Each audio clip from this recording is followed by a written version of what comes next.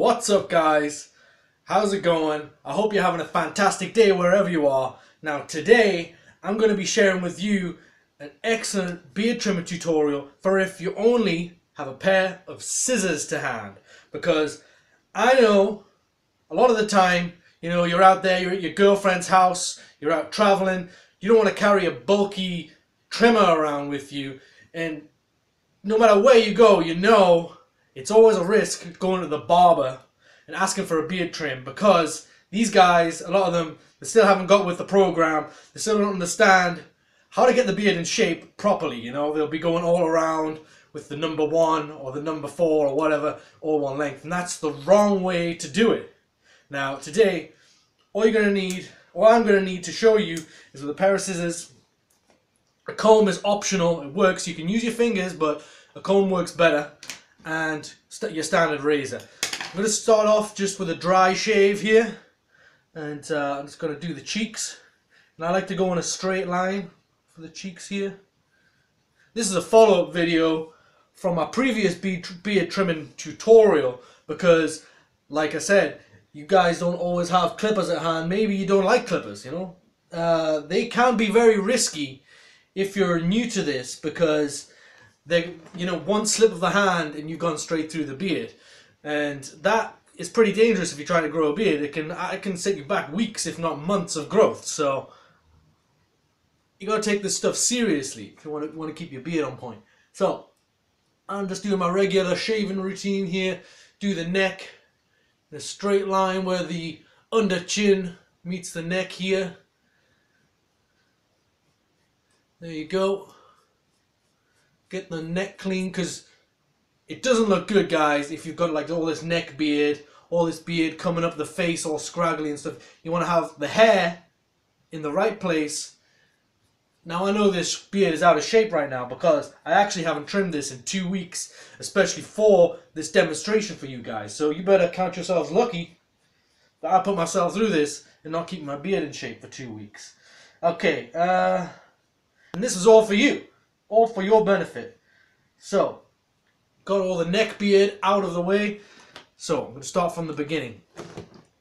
I'm going to take my comb, and you want to comb the whole lot down in one direction. So you got all the full length of the hairs down into one place, and then you're going to comb under, scoop all the way from that line that you shaved to, and you're going to bring it forward, so underneath. And what you're doing here is you're actually creating a point at which the hairs from underneath and the hairs from the top meet along your jawline. Okay, so right, we got this combed into shape now, ready for a trim. Now the mustache is looking long. Now for me, that's much too long. Some of you guys, you might want to trim the mustache and actually wax it every day and bring it out. You can do that, but for me, it's high maintenance. I'm just going to keep it down to the lip line. So I'm combing the whole lot down, and I'm just going to gently use the flat edge of the scissors. I don't want to see any of you guys going in with a tip trying to snip, because what you're going to do is it's going to look choppy. It's not going to look clean. You're going to use the flat edge of the scissors, and you're just going to go in and you're going to trim along the lip line. Now don't cut yourself, guys. You got to have a steady hand for this. It's just like a lady's fringe, or when you got bangs, snip with the straight edge of the scissors.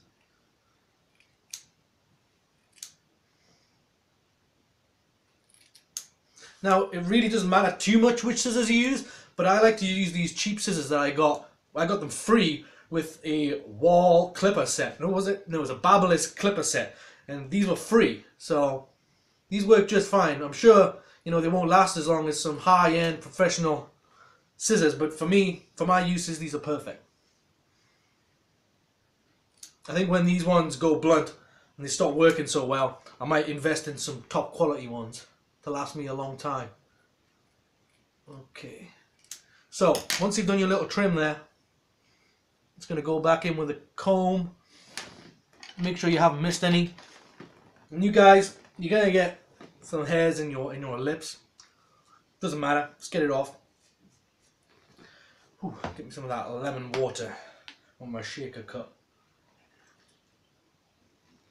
Have the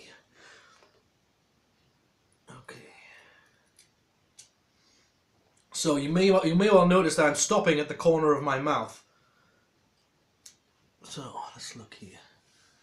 The reason that I'm doing that is because I'm allowing the hairs at the side of the moustache, which start up here, to actually grow longer, so the moustache has actually got more length to it. Now, what I'm going to do here is I'm doing something different this time. Instead of cutting all this lot to one length and trimming it out here, I'm actually going to use the comb. I'm going to go in, and I'm going to go approximately 2 inches. Now, I'm just guessing here. You guys can measure it, whatever, but I've got a good eye for distance, so I'm just going to cut all the hairs off and then go in again, make sure there's none. Alright, so now all that's down to one length. And you see how I'm going in straight and pulling it out? It's actually going to get a single length all the way down this area here where the hairs lie. And it lies more neatly. Right. Let's get them in here. Now you got to be careful not to pick up the rest of your beard when you're doing this. So yeah, going in, it's about 2 inches. Yep. I'm doing this with my secondary hand, so it's tricky. But you just got to stick with it. It's got to have persistence, as with all things in life. Don't lose your temper with your beard, guys, otherwise the beard is gonna mess with you. Alright, so you got to get it in line. Yep. Nearly there. This is good for your manual dexterity, guys. You're going to learn a lot more about how to operate with... let's just do a little bit more off there. I'm just doing this by eye now. Just going in with the tip a little bit. I said don't go in with the tip, but you can, if you're confident, just go in with the tip a little bit and just even it up. Right. Okay.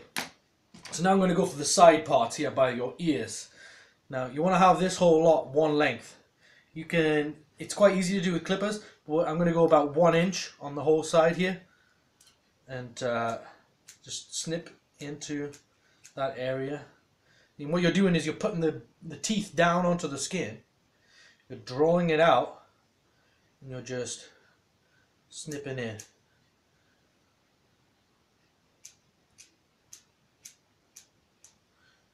And you just got to do it by eye. Keep looking for any hairs that are standing out, not doing the thing that you want them to do.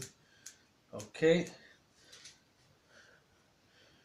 There's a little bit, another piece there I just need to trim off here. Just go in gently. The tip. And yeah, you can use your comb, use your fingertips. Either way, it's up to you, but you want to just keep going and be patient with it. Now it takes time. It takes time and effort to maintain a good beard. And you guys, you got to have that dedication.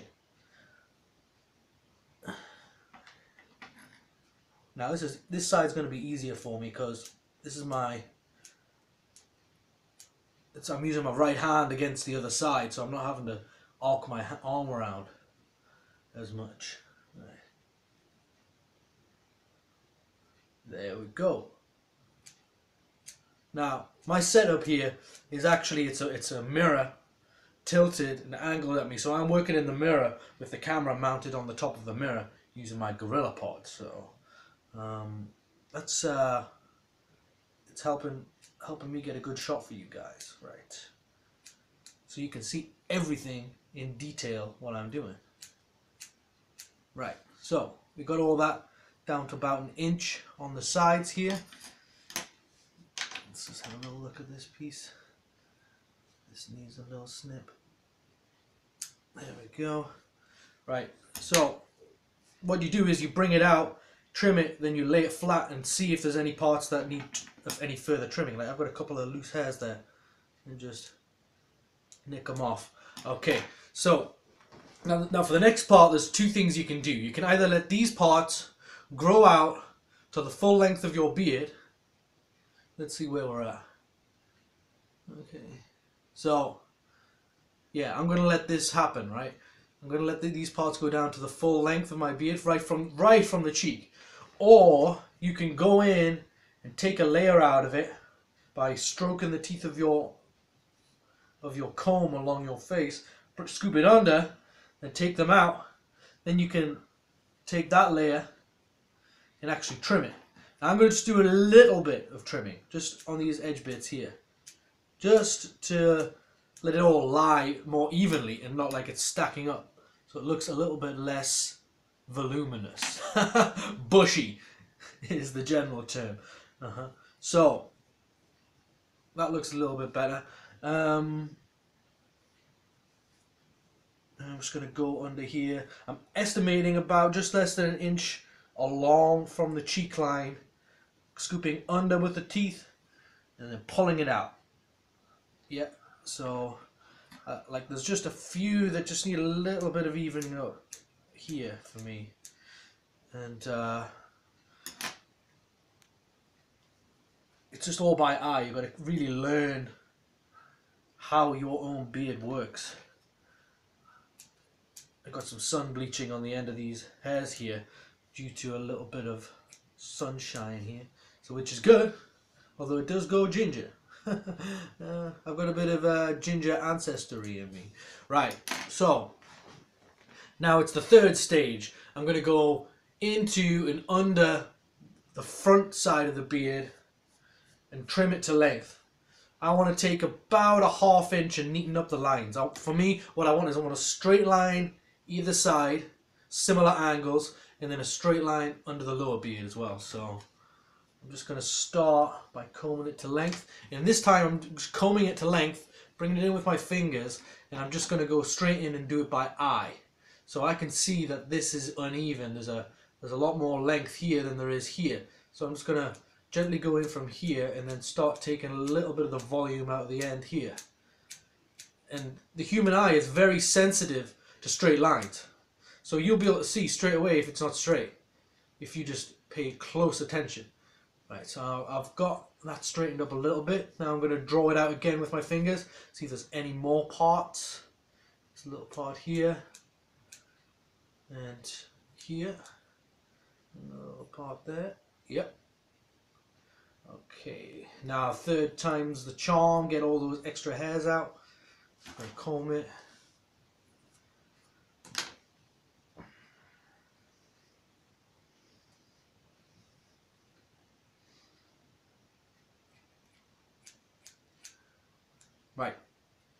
Right, I'm happy with that. So I'm going to go to the other side, do the same thing. Really simple. Right.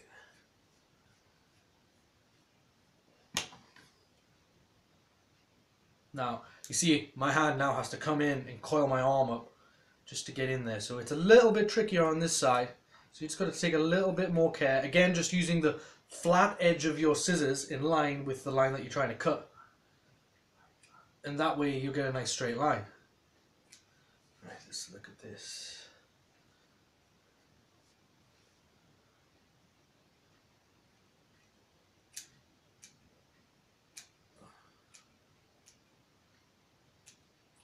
Okay. Right, we're getting there. Now let's test the lengths on each other. Okay, I can see that this side has a little bit more length than this side. So I'm just going to go in and just gently just knock off some of the ends here. Yeah. And then I just think I need a little bit more straightening up on this side. Now you don't have to get too anal. Alright, okay. We can drop that one down in the comment section about, you know, whether you like anal or not. I don't care. Right, so fucking, what was I saying? Oh yeah, we don't want to get too diligent about getting it exactly right, because we're not perfectionists here. We're just gonna get it good enough so it looks pretty even. Right. Now this time, you know what? I don't think the front part needs a lot of work. I don't want the angular look this time. I think I'm going to try a little bit. Okay, just need a little bit of the length off this side. I've noticed, you'll notice, you guys, once you grow your beard out, some parts of the beard actually grow quicker than others. So if you don't do this trimming part, it'll look really, really untidy quite quickly. You can just say, oh, you know, hair grows at the same rate or whatever. Well, everyone's body's different, you know. You might be a person whose your hair just grows exactly the same rate, but that's pretty darn unlikely. So let's have a look.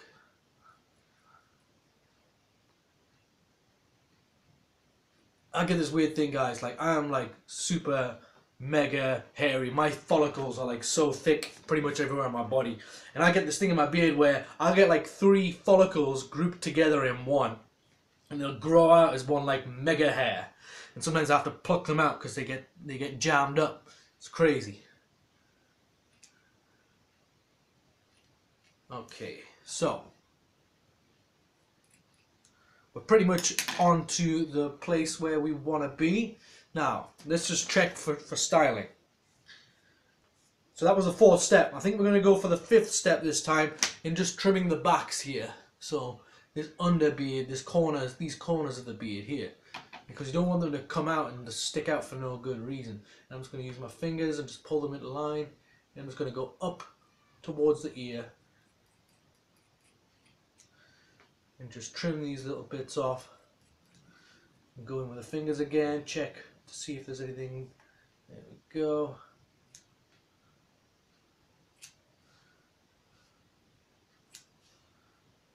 Alright, next side.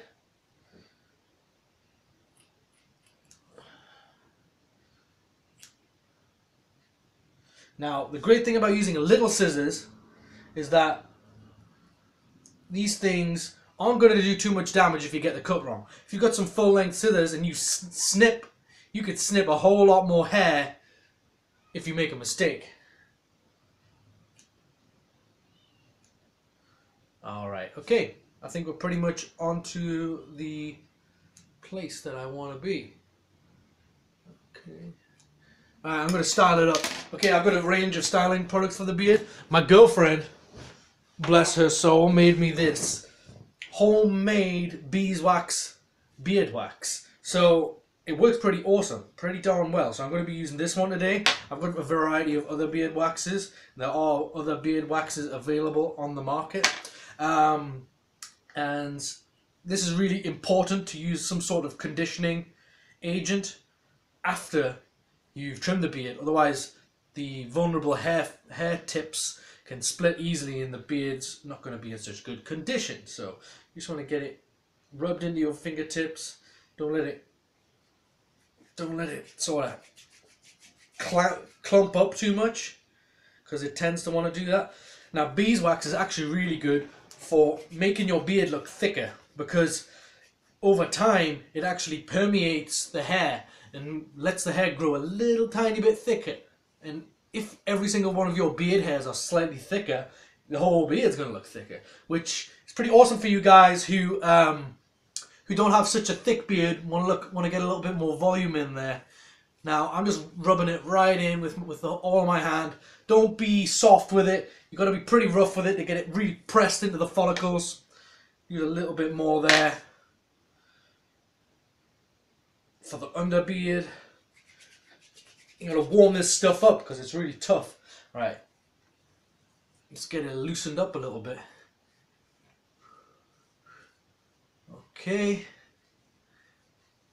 Now, I hope you guys enjoyed this video. If there's anything you'd like to add, if there's any comments you'd like to make, go down in the comment section. I think there's some links to the products that I use for my beard. And also remember to like, dislike, whatever you think about this video, let me know. Now, without further ado, I'm gonna finish up here. Have a beautiful day. Catch you later.